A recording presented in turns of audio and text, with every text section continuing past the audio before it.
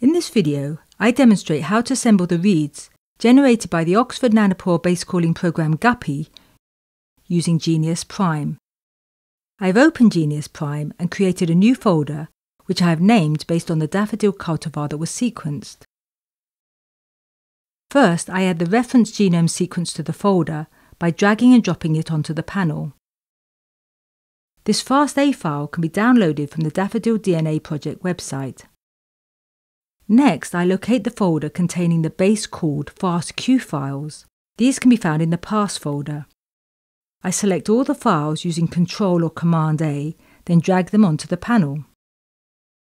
A dialog box opens. I select Oxford Nanopore and Don't Pair, then click OK. Then I click on the Create Sequence list.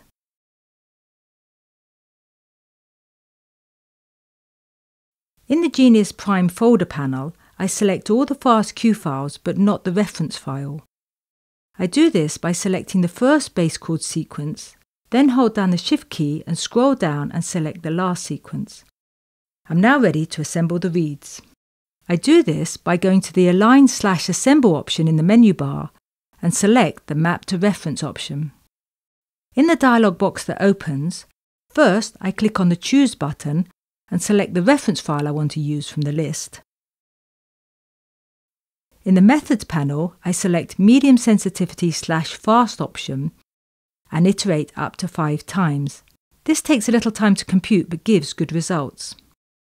I then select the Do Not Trim option.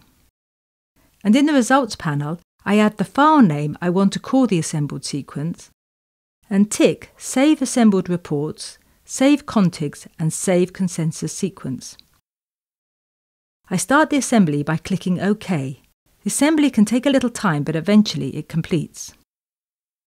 The results from the assembly are added to the folder. Each of the files has an icon depending on its type. This icon tells you that it is a text folder.